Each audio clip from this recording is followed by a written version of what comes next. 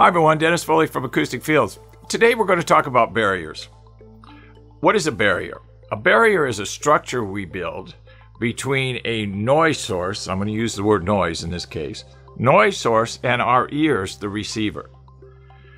We're in a studio right now, close to a street. Not too busy, but it could be, okay? So let's say we're going to do some real critical recording in here. Right now we're doing videos, which is great. But let's say we were doing some real critical listening and recording and maybe mastering. And we had a lot of garbage trucks, big industrial semi-trucks and stuff on the road. We would have to build a barrier between the road noise and us. Okay, how do we do that? Most of the construction we see today in our commercial buildings is not designed to inhibit noise or to reduce the transmission of noise. There's a lot of variables that go into it, but mainly it's cost and it's size and all of these other variables. And sound kind of gets pushed to the side, so to speak. So when we're dealing with barriers, when we're dealing with noise, the first thing that we have to do is quantify and qualify the amount of noise that we're going to have to deal with. If we're going to build a structure to stop something, we have to know what we're stopping. We have to know how powerful it is, what frequencies it's at, and all of those variables, what time of day it occurs.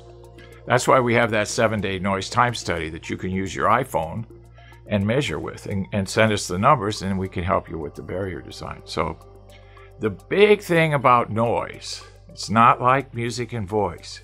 It's really full range and it's very, very powerful. So what we have to do is we have to design a structure that's very powerful like that. So we have to deal with the noise as a power element, so to speak, and then go from there. So I'm not going to get into the details of barrier design because it's too complicated, but one thing I do want to say is that it's frequency and amplitude dependent, meaning the lower the frequency, the more dense the materials we're going to have to use, the thicker the wall is going to have to be. My favorite's poured concrete, not cost effective, I get it, but it's a very good dense barrier. We just built a structure 2 months ago, 8-inch poured concrete wall with a 1/2-inch steel plate on the outside. Now why do we do that? Well, because our noise measurements indicated very low 30, 40, 50 cycle energy at 90 dB SPL. So it was really loud, a lot of low frequency. So when you're dealing with lots of energy and it's low frequency energy that you have to stop, I want you to think about a bagel, okay? A bagel has a hard kind of crust on the outside in the roll part, and then inside it's cream cheese, it's ham, it's lox, it's whatever material you put it. So we have a real hard crust outside and then a softer material inside. And that's kind of how barrier technology works for low frequency.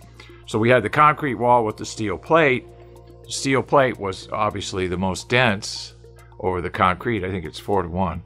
So we stop the low frequency energy with the most dense material on the outside of the wall.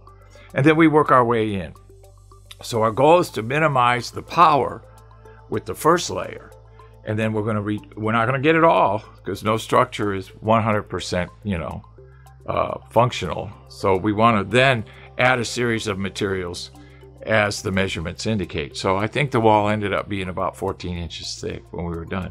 But we did it. We got it down to a level, like I always say, there's no such thing as soundproofing, but we got it down to a level that the usage in which the client was going to use the room for was satisfactory, and he was very happy. So he could work in there 7 days a week because we did measurements over 7 days, and you have to do it if you're going to be working in the room because you want to measure for the worst case and plan for the best case, okay? So I hope this helps. Just remember that when we're dealing with noise, we have to build a barrier, and it's not just any barrier. The barrier has to be directly related to the frequency and amplitude of the noise. Thank you. Thank you for watching this video, and if you liked it, please give us a thumbs up. We also have a newsletter that you can subscribe to, so please do that because we offer special price discounts to only those on our newsletter.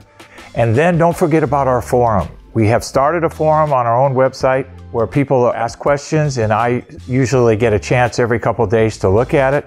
There's an interchange between people on the forum, and we'll give you real answers on a regular basis, so that'll help you. Thank you.